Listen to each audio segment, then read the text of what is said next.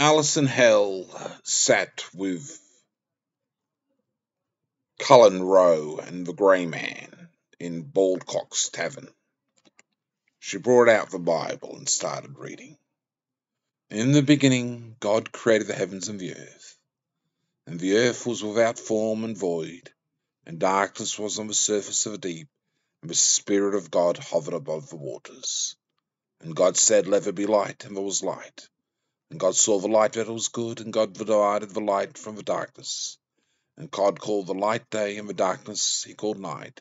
And it was evening, and it was morning, the first day. She put it down. There's 6 days of creation, Cullen. Yes. And he rests on the seventh day. God observes the day of rest. Sunday. The Christian system. In the Jewish system or Torah system, it's Saturday.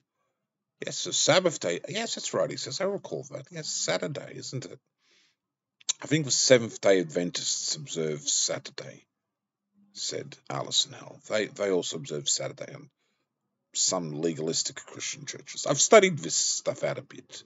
The Sabbath ideas and a few ideas of this and that. You observe a Sabbath, do you? I just honour the weekend for the most part, like most of society, said Alison Hell. Not particularly abstaining from rest, absolutely. On Saturday or Sunday, I get around and I do a few things. Do you go to church? Predictable. Occasionally I get along, this and that. I go to a denomination here and a denomination there. I've got no stable beliefs on much of that anymore, any particular denomination. I even go to a mosque once a century. You've been, have you? I've been once. Might go again next century, if I get that far. In this realm, I wonder how long we'll live. I wonder how much life is in it. God's eternal, so if I've got the divine spark of the presence in me, maybe I'm an eternal being as well. You have a divine spark? It's why I shimmer, said Alison Hell. It's something to do with a divine spark. It's the anima, it's the spirit, it's the divine spark of the presence of the creator of this universe in us. You have a divine spark too, Cullen Rowe. It must have been a pretty queer divine spark.